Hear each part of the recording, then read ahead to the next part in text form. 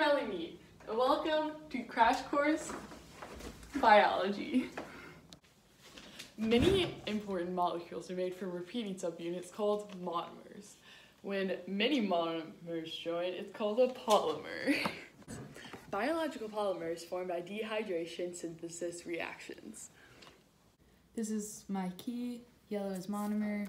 That's hydrogen, hydroxyl, water, bond. Each monomer in this reaction has a hydrogen and a hydroxyl group.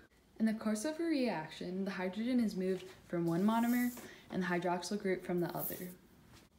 The hydrogen and hydroxyl group combine to form water, and a bond links the two monomers. Now, let's get more in depth.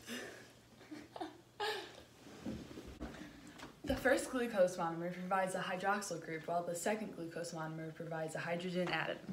The hydroxyl group and hydrogen atom are attracted to each other because the oxygen in the hydroxyl group is highly electronegative.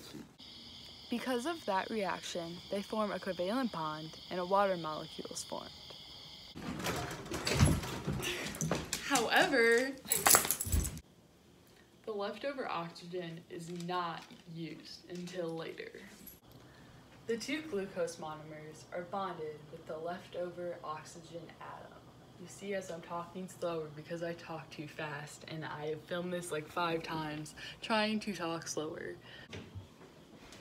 Dehydration synthesis between two glucose monomers yields a maltose polymer and a water molecule. Since a water molecule has been removed during the process of making the polymer, it is ultimately an example of dehydration synthesis. Thanks so much for watching. And if you have any questions about dehydration synthesis, feel free to email me.